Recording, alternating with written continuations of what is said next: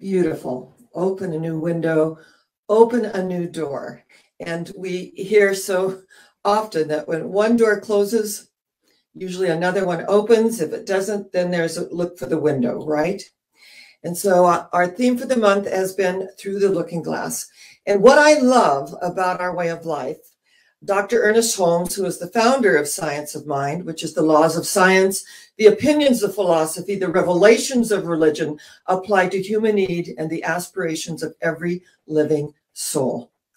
And when we look at the laws of science, that's a cause and effect relationship. As within, so without. People talk about good karma, bad karma. It's all about cause and effect.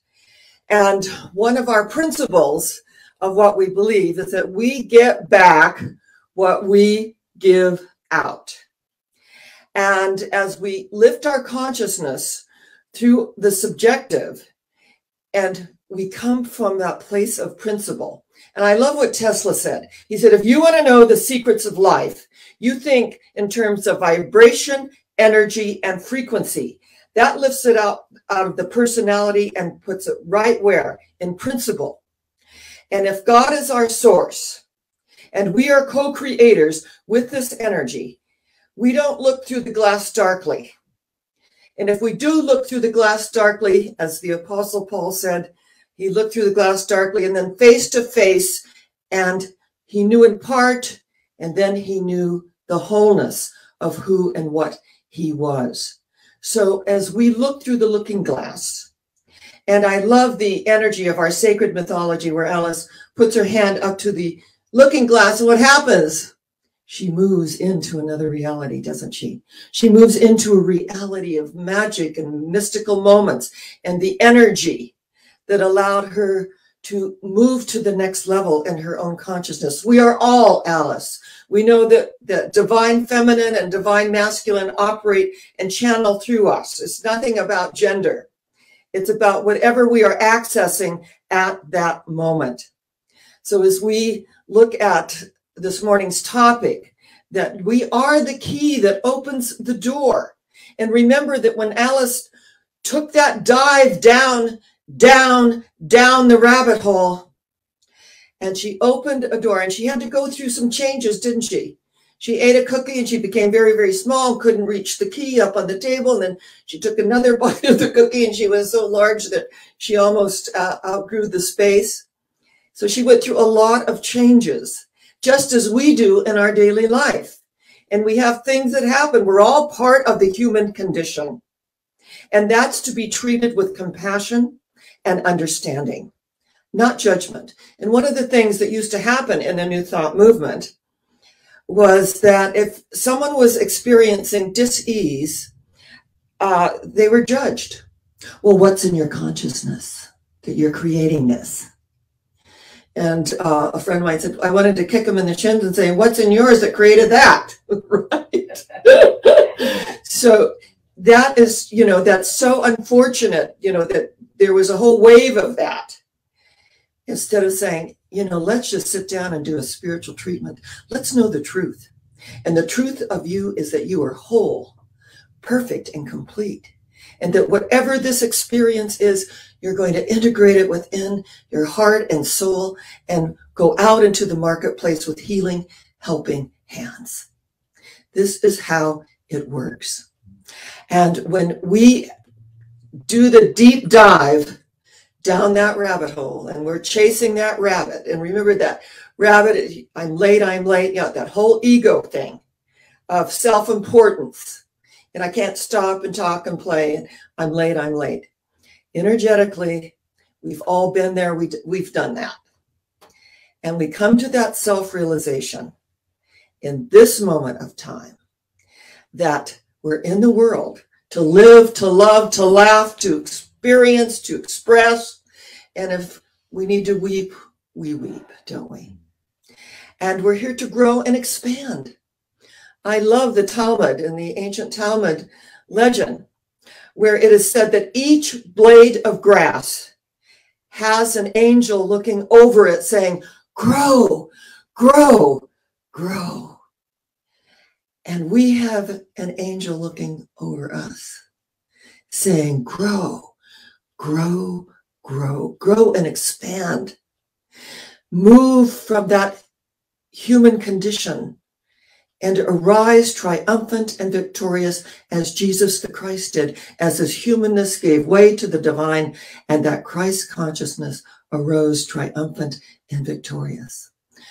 Buddha became a great seer, didn't he? Because he went within and he understood that man, woman was the result of all that they have thought, and went into his beautiful teachings. And if we feel the holy I am presence, that when Moses looked into the burning bush, and the voice of I am answered, cast off your shoes, for where you stand is holy ground.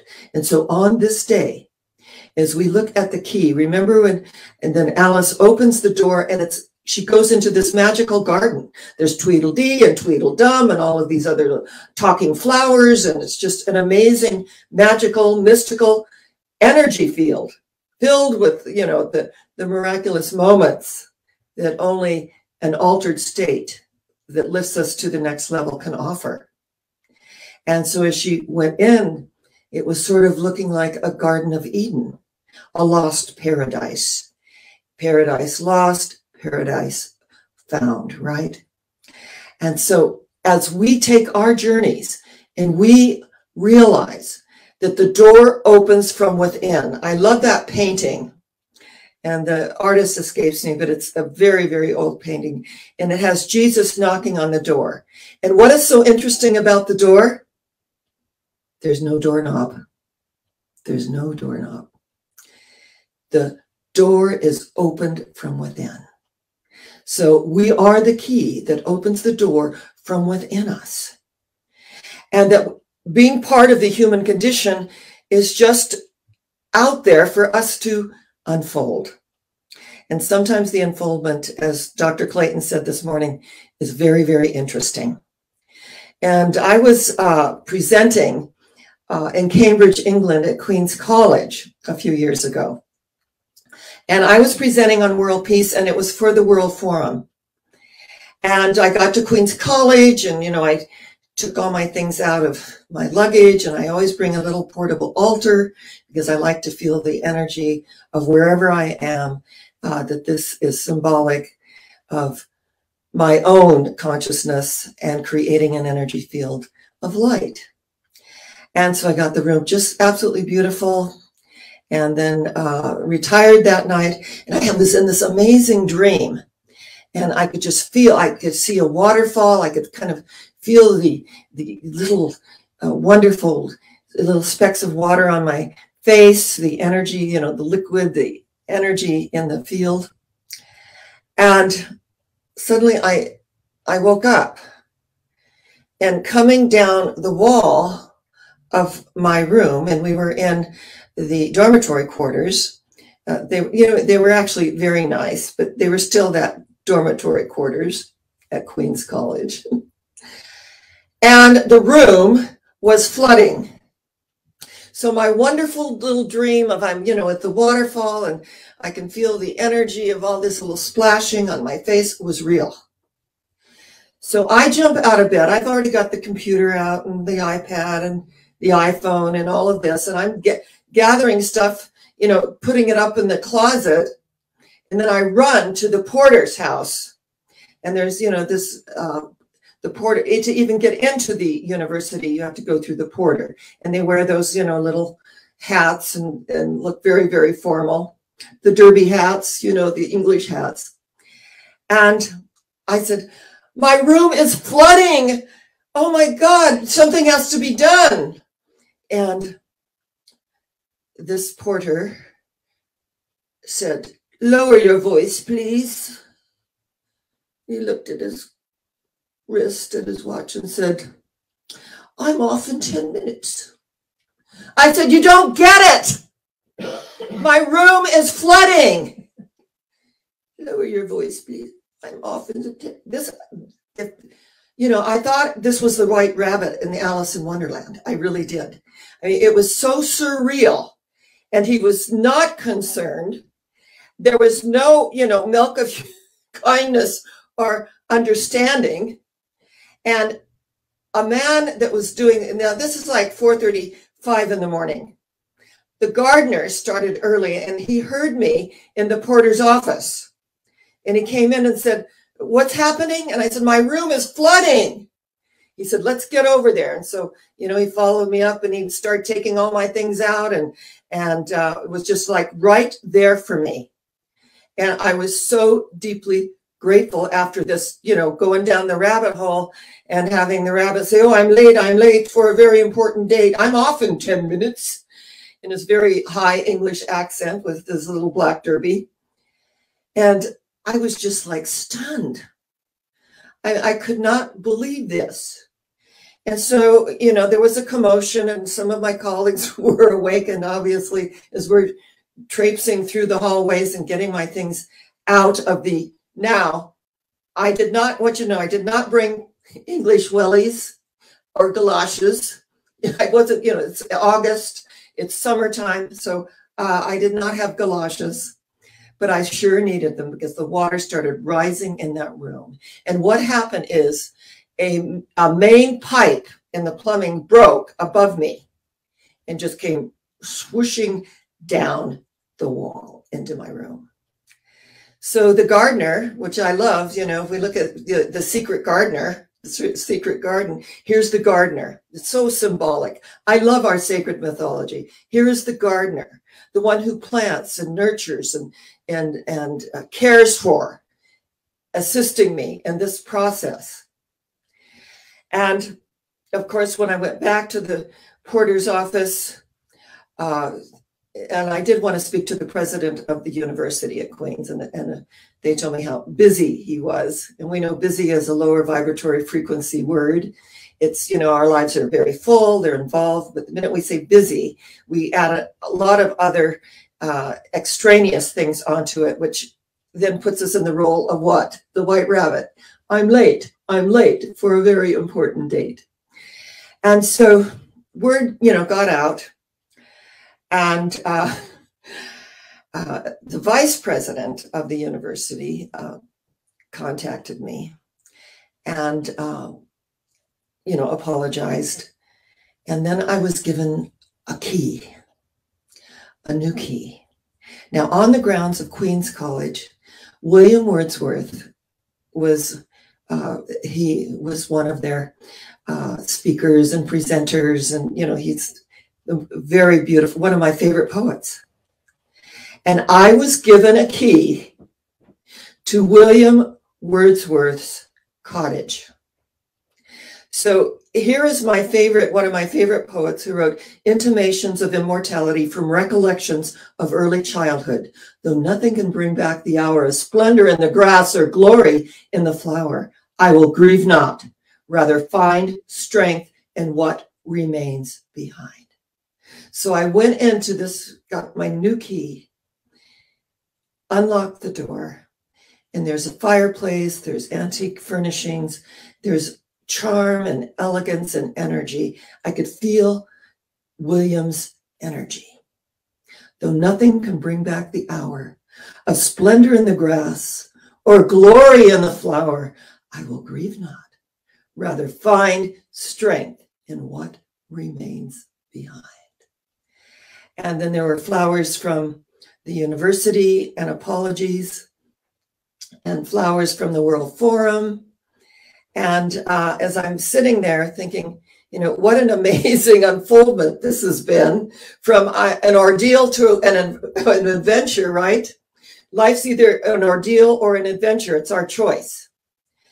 And there's a knock on the door. And I open the door, and there's my white rabbit in the black derby with another bouquet of flowers. I am very sorry the way I handled that. Please accept my apologies. And I said, I received the flowers, and I said, I know how difficult this must have been for you. And I received these flowers in grace, and I do accept your apology.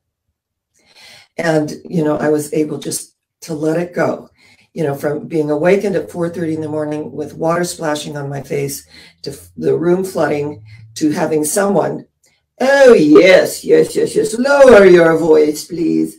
I'm off in 10 minutes. From the White Rabbit to there's the flowers at the door. And I'm sure that he was probably coaxed a bit to apologize to me after his behavior. And then the president of the university called a meeting of all porters, how to handle emergencies when they arise. How to handle emergencies when they arise.